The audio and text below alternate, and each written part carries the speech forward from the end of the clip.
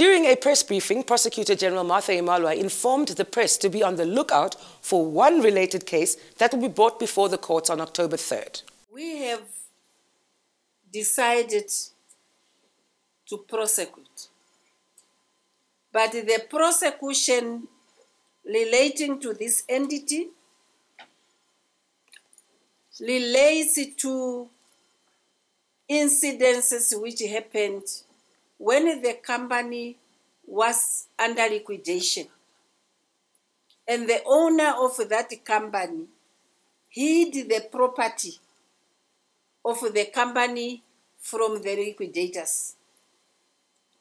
Now we have charged that person with a charge of fraud and alternatively contravening the provisions of the Insolvency Act. I am informed,